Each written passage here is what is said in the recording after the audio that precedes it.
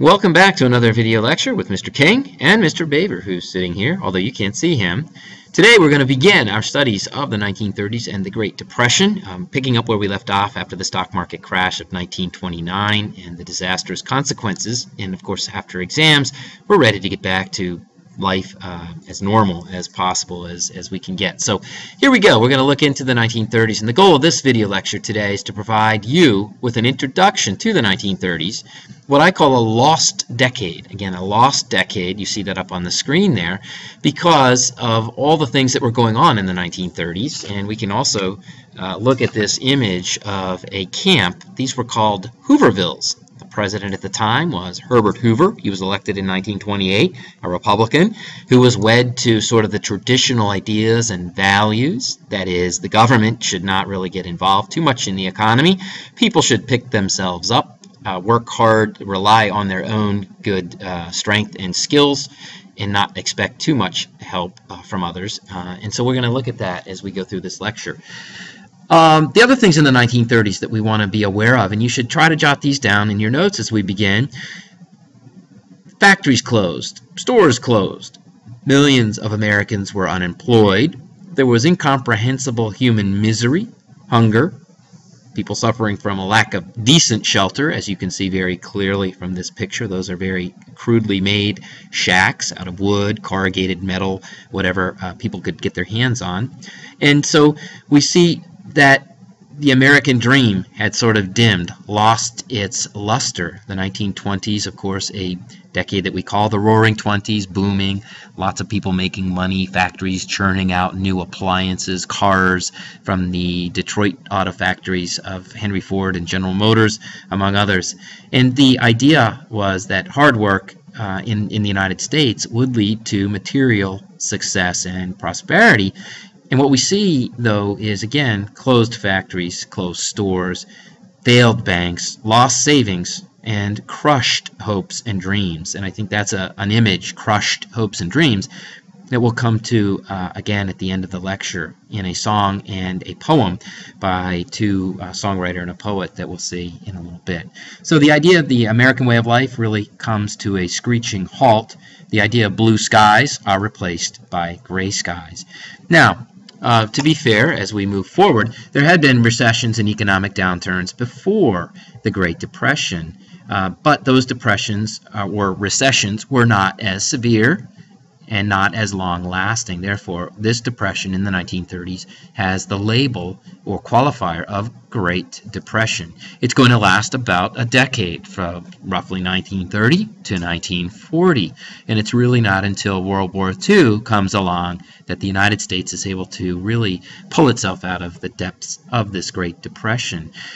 The other thing I want to leave you with is that the 1930s, and why we should really study the 1930s, is because I believe, and other historians believe as well, that it's one of the three most important decades in the brief 230-year history of the United States, ranking up there with the 1770s, when our nation was born, the Civil War in the 1860s, when our nation almost disappeared, and though the Union won the war, so our nation was reborn. And then we have the 1930s. And so we want to look to the 1930s as one of the three most important decades. And I think in the 1930s what we see is a new birth. That is the birth of a large modern state in which the government, the national government, and its elected leaders take a very active, hands-on role in managing the economy, shaping the economy, and trying to secure the well-being, economic and physical well-being of the people. Now, what does that mean? That's a rather abstract thing. So the new birth of a modern state where the government is actively involved in protecting the people and promoting their well-being, that's got to sound a bit strange, and it should. It's something we have taken for granted because today we live in a society that has so many different programs and agencies to help people in times of need and crisis. But that wasn't always the case. So really one of the things we want to find and look to understand is how the Great Depression really changed the shape of the United States government, the scope, its powers, and what people expect from the government and their leaders. So that's what we're going to do. Take a brief break. Be right back. Okay, we're back. So here's a really interesting political cartoon that I think will also help us understand the importance and relevance. And again, we always want to, when we study history, it's not just about learning the history and the past, but it's also thinking about how the past can help us better understand the present, inform us, instruct us, guide us, and again, always how we can learn to be more humane and sensitive to the needs. So you see this political cartoon, Depression Lessons, starring Herbert Hoover, Franklin Roosevelt, and introducing Barack Obama. Because as you know, we're currently living through what was called the Great Depression, and we're still trying to get out of that, turn the corner. You also see people going into this theater to see this show, to learn the lessons of the Depression and how they might apply today. You also see a man selling apples from a cart on a street corner, which is a common thing when people couldn't get jobs. Apple yields had been very abundant, so people would get apples for very cheap, next to nothing, and then try to sell them on the street to make a living. What we also want to then think about is, so if Obama is studying the 30s as he is, and a lot of people study the 1930s for lessons about how we can avoid depressions and what the government can do, we need to back up to 1930 and remember that prior to 1930, governments really just weren't involved in managing the economy that closely. That wasn't part of the traditional thinking. So we need to remember the term laissez-faire that we saw when we studied the late 19th century, and rugged individualism. Laissez-faire meaning leave it alone. So it's not the job of the government to interfere with the economy. The government's job is to leave the economy alone. People, individuals, are supposed to rely, again, as I said before, on their strengths and their wits to get ahead. But this all changed in 1930. And it really also changes thanks to a British economist. So now we're going to drag in somebody from England, John Maynard Keynes. And he's somebody you should know. You should know this name. You should write this down.